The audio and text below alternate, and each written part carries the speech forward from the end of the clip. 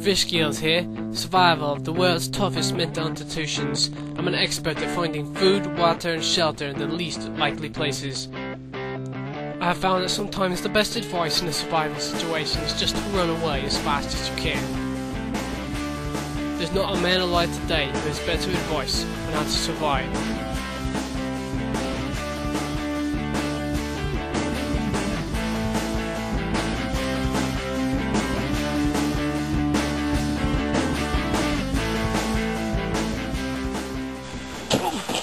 Whoa, that was a rough landing.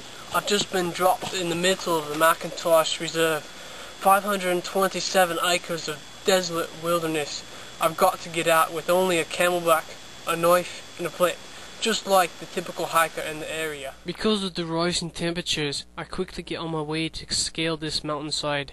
Once at the top, I should be able to see some sign of civilization that will point me in the right direction.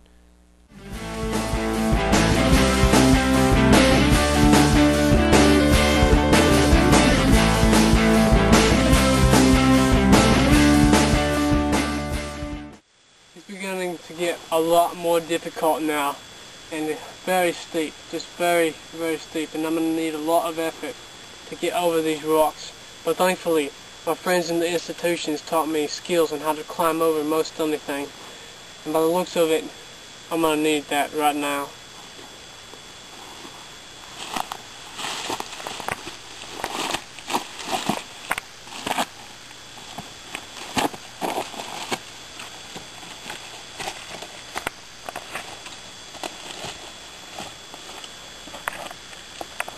You got to remember that when you're climbing rocks like these, that you got to be so careful, because depending on where you are in the world, there can be poisonous snakes hiding in nests underneath all the rocks and in the crevices, and you just got to be so careful to watch out for that. You don't want to get bit. It's a bad business. Alright, here we go.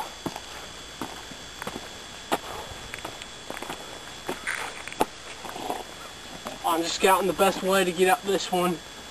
One thing you can do is put one hand on top, put one foot up, try to find a handhold, trying to get both hands, good handholds, and then swing this leg up.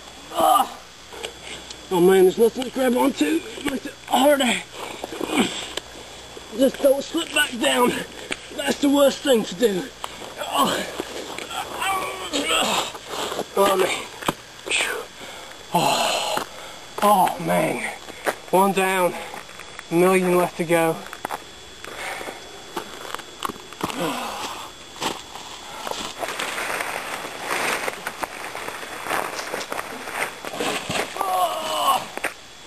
I just got myself cut by some thorns. Oh man, it's bleeding.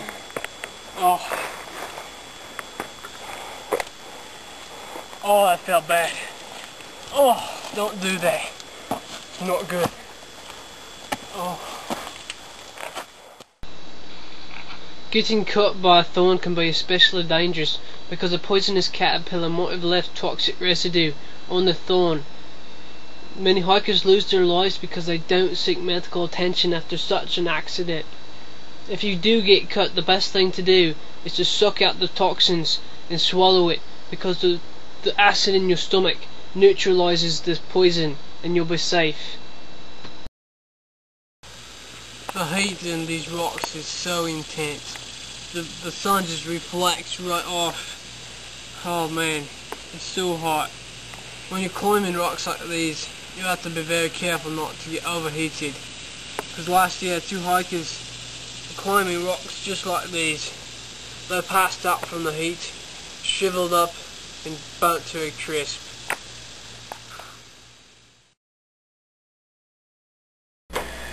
What other drink can make girls dance around in circles? And why is this girl so happy? Because my mom said I could have Fresca. Fresca is the future. Finding water is my main priority right now. Having climbed through those rocks in the sun has just used up all my water. Got to find some quickly. Thankfully, I'm walking in the shade right now, but I've got to find water quick.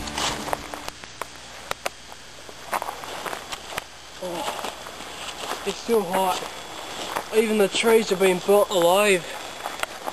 Crazy, man. Oh yes. Oh, beautiful water. Oh yes. This is a well, probably dug by Indians themselves. The water may be a couple hundred years old, but it's water. I've got to get down to it somehow. I know what I'll do.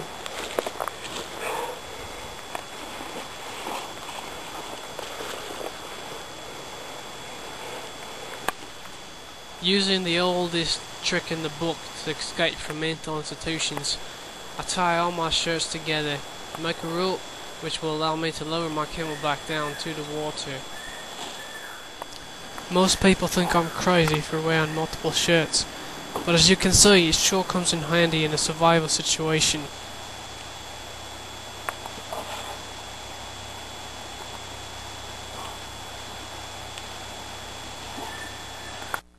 Whew, I feel 10 pounds lighter. Almost there. Oh, good. Oh, fill up my camelback and I'll be good to go.